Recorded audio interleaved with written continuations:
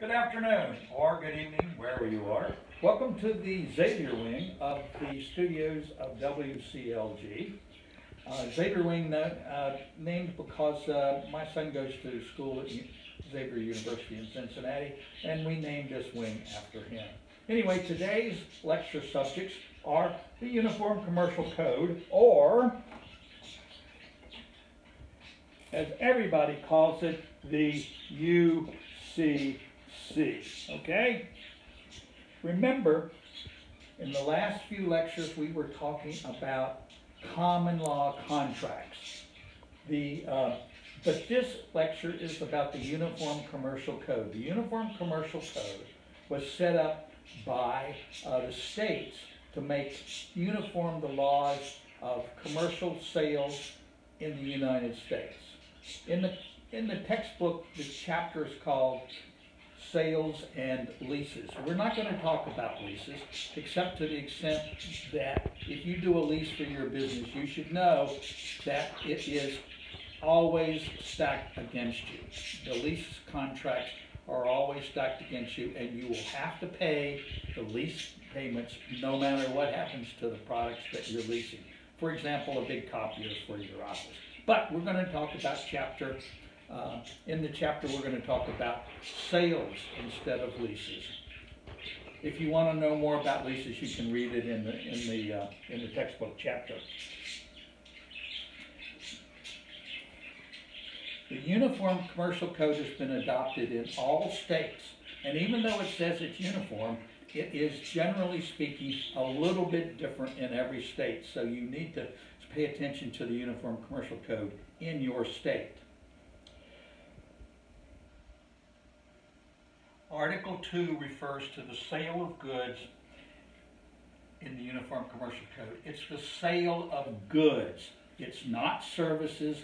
It's not real property or real estate. It is the sale of goods.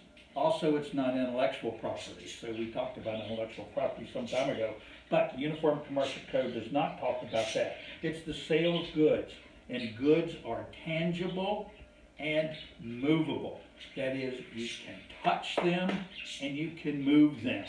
For example, buying a boxcar load of markers is under the UCC because they're goods and they're tangible and you can move them around.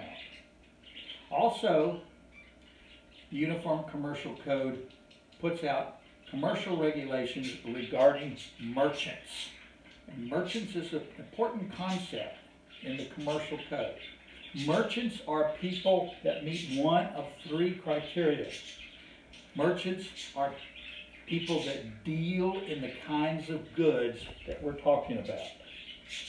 Or merchants are people who by occupation hold themselves out with specialized knowledge about those particular goods.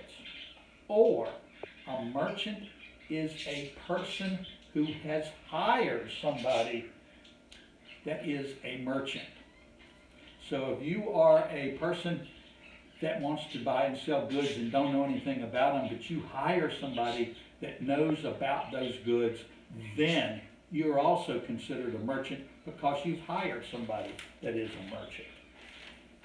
Another thing that we're going to talk about, or another thing that's extremely important in the Uniform Commercial Code, is the phrase, unless otherwise agreed.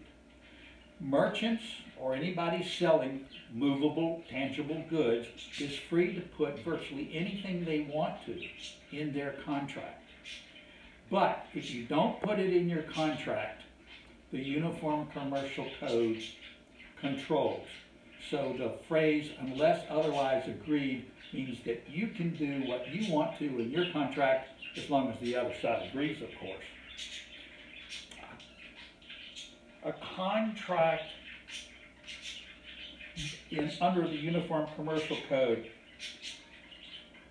applies if you do not say what you want to about the stuff in the contract, then the Uniform Commercial Code applies, except for one particular item. You must, in your contract between you and the other party, identify the quantity of the goods. For example, if you don't say how the goods are going to be shipped, the Uniform Commercial Code says how. If you don't say what the prices are, the Uniform Commercial Code says how you're going to determine the price. The only thing that the parties have to say is the quantity. The quantity of the product must be stated or you will not have a contract. There are two exceptions about that. The first exception is a requirements contract where one party agrees to buy all of their necessary goods from a seller. That is, they buy all of their requirements for these goods from that particular seller. The other exception to the quantity statement is an output contract. That is, the seller agrees to sell all of its output to the particular buyer. So remember, the exception to the quantity provision of the Uniform Commercial Code relating to contracts is a requirements contract and an output contract. That's the end of this lecture. We'll be back and talk about offer and acceptance in our next lecture. Thank you.